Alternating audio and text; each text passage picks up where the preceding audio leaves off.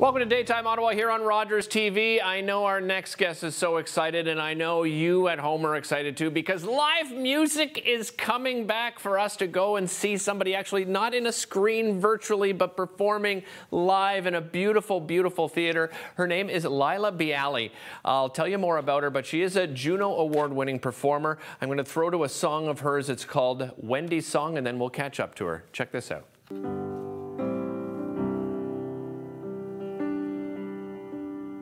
She was born in southern Ontario, a daughter of the land. And even though it was mid-January, she held a sunflower in each hand.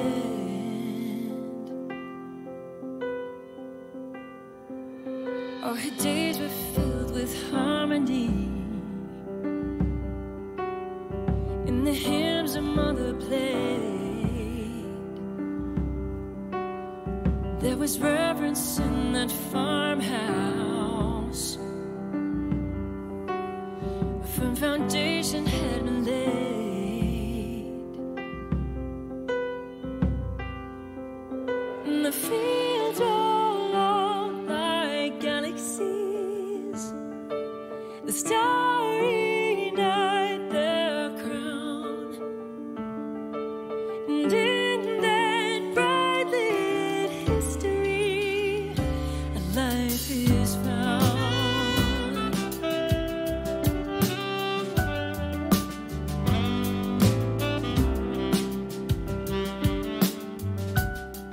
And the seasons spin like pinwheels, they cycle round year after year. So many stories worth the telling, and the dreams that brought her here.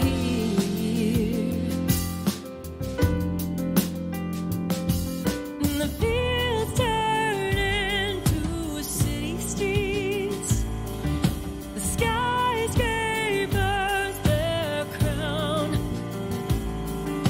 And in this bright lit tapestry, a home is found.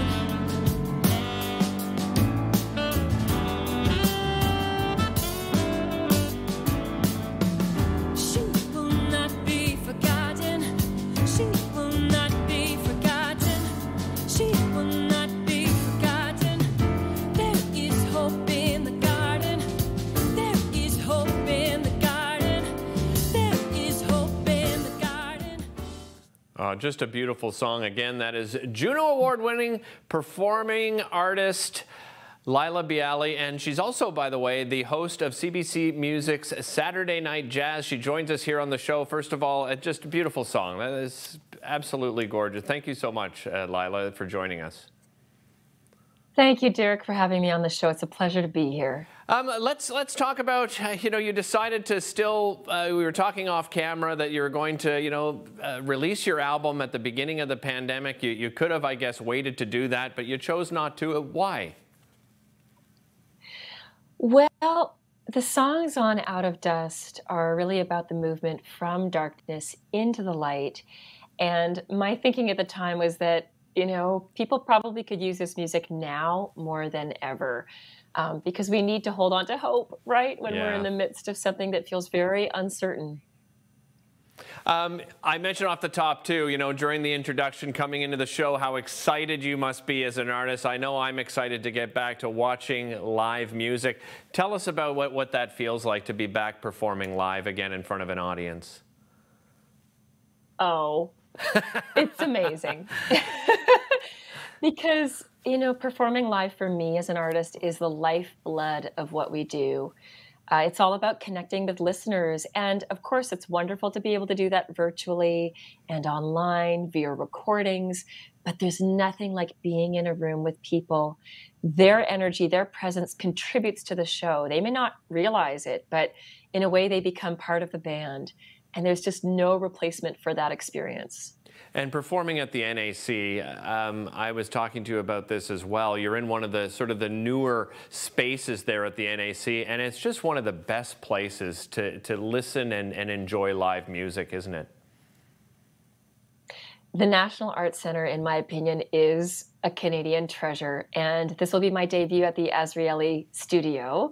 And yeah, I cannot wait. I haven't seen the space, but I know based on what I've experienced at that venue in the past, it will be a world-class experience.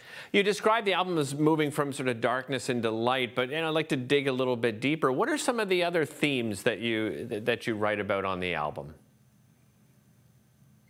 Well, believe it or not, Derek, I get a little political on one of the songs. I wrote a tune called Revival, which was about the 2016 US election and everything that ensued. But it's a very bright song. It's, again, there's always an undertone of hope. There are songs that talk about just struggles that I've encountered within my own family, things that friends have overcome. There's a cover of Gregory Porter's Take Me to the Alley, which is all about serving humanity and people who are more marginalized. But again, it can sound like the themes are sort of heavy and serious, but the tone of the show is very bright and optimistic. Right. Still tickets available for your October 30th show? Yes, we were sold out, and then there was a 10-day gap, and we found out that our capacity quintupled. It's now 5 times what it was. Excellent. So there are plenty of seats left, but people should move fast because we have sold out in the past, even at full capacity. So, excellent. Laila, congratulations on the album and congratulations on Back to Performing Live. We appreciate you joining us today. Oh, thank you, Derek. What a pleasure. I'm excited to come back to Ottawa. Great to have you here. We'll be back with more Daytime right after this.